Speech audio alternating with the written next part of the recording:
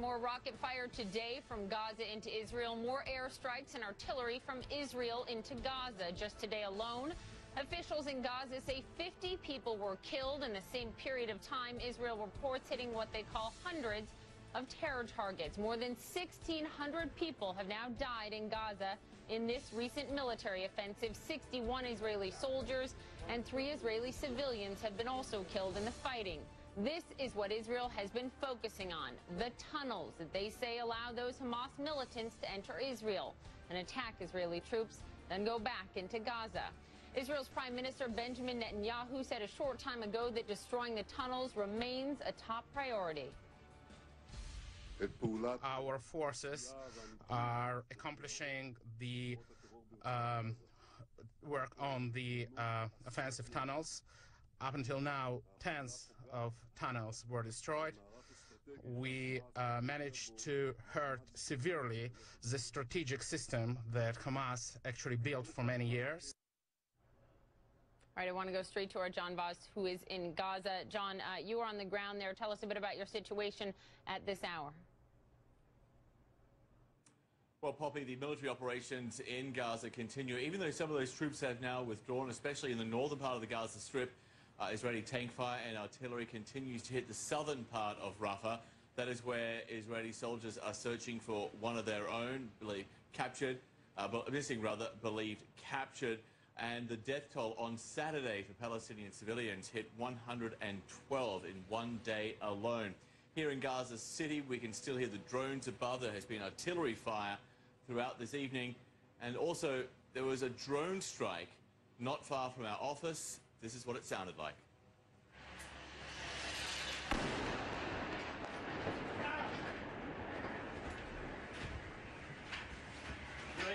It was pretty close. It's the closest it's come so far.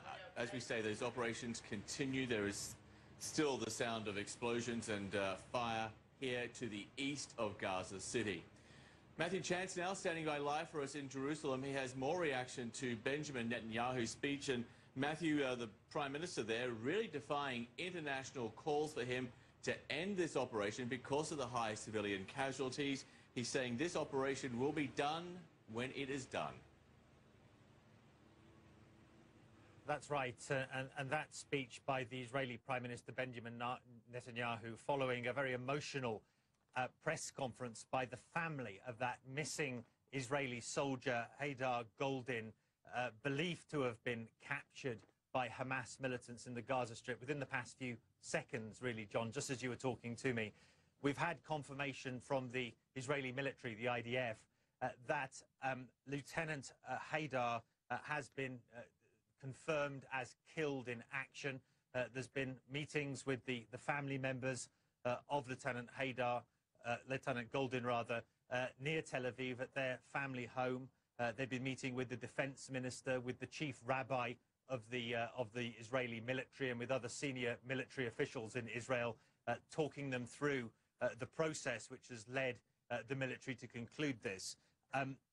From the statement that I've just been reading, there doesn't appear to have been any indication of what evidence they have of this. It doesn't say whether or not, for instance, there is a body that the Israelis have, but clearly they're saying at this point that they believe that this soldier, this 23-year-old Haydar Goldin, a second lieutenant in an elite force that was exploring and trying to destroy tunnels from various locations in the southern Gaza Strip, has now been confirmed dead. So that's terrible news, of course, for the family of Lieutenant Haydar. And it brings to 64 now confirmed the number of Israeli soldiers that have been killed in this conflict since it began on July the 8th, which is, of course, an enormous toll from an Israeli point of view. It pales in significance in numerical terms compared to the 1,700 or so Palestinians that have been killed. But it means that in Israeli terms, attitudes are very hardened.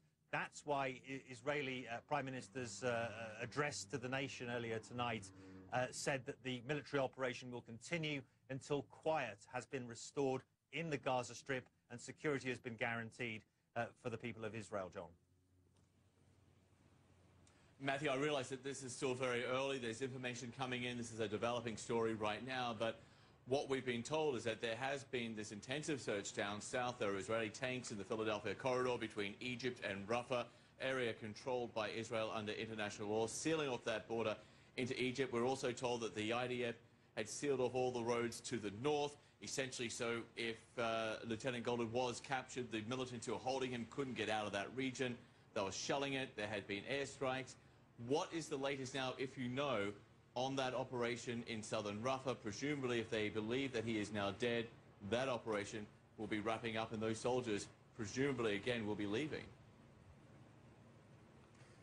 Well, that's right. And, of course, Hamas, that had been accused of capturing Hadar Goldin, this Israeli soldier, had from the outset denied that they had an Israeli soldier in their custody, that they'd seized this lieutenant, saying that they'd lost contact with their fighters in the southern Gaza Strip, where that military operation's been taking place, and where, if they said he had been captured by their fighters, they believe he could have been killed. They'd lost contact with those fighters. There was a ferocious airstrike or series of airstrikes following the capture of that Israeli soldier.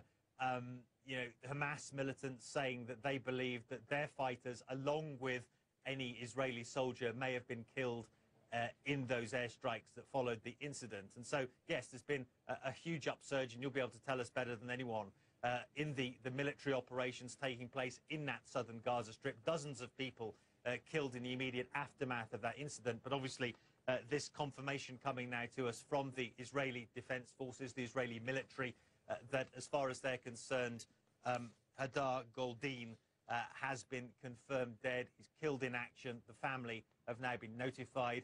Just a few hours, really, after the family had gone out on television here in Israel. They'd spoken to CNN. CNN spoke to the brother of Lieutenant Goldin, appealing to Hamas militants for the safe return of their family member, of his brother.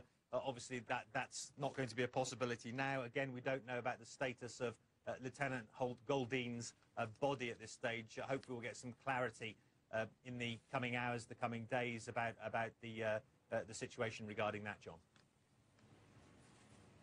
And Matthew, from a political point of view, without sounding gruesome here, because we are dealing with someone who has died, as many people have died throughout this conflict. We're talking about we should say we're talking about a Palestinian death toll of around 1,700. But the reason why we are focusing on this soldier, because he was missing, he was captured, and now that he is confirmed dead, at least according to the IDF, that in a way makes it a lot easier, at least politically, for the Prime Minister Benjamin Netanyahu. I think there's a lot of truth in that. I mean, it's one of the big strengths, but it's also one of the big weaknesses of the Israeli military, that they do deals, and they have done deals in the past with militants regarding the return of captured soldiers. Back in 2006, of course, Gilad Shalit, an Israeli soldier that was captured in the same area, actually, of the Gaza Strip by militants there. He was held captive for 5 years. No one saw him for that whole period. The Red Cross didn't get access to him in captivity. He was exchanged 5 years later for 1,000 Palestinian prisoners, the release of 1,000 Palestinian prisoners. And so that was a very difficult national trauma for Israelis. And yeah, at the same time, it's a kind of commitment that the Israeli military have. If there is a soldier that's captured, they do everything they can, they say, to get that soldier back. And so while I won't say that, you know, the Prime Minister of Israel will be relieved at this, I think you're right. It does make the job that he's got ahead of him a little easier from a political point of view. Press ahead with the offensive if he wants to do that, and he says that he does in Gaza, without the consideration that there's an Israeli life at stake in the hands of Hamas militants, and without the consideration that at some point in the future this soldier may be used as a bargaining chip. That's not something that will now be able to happen, obviously.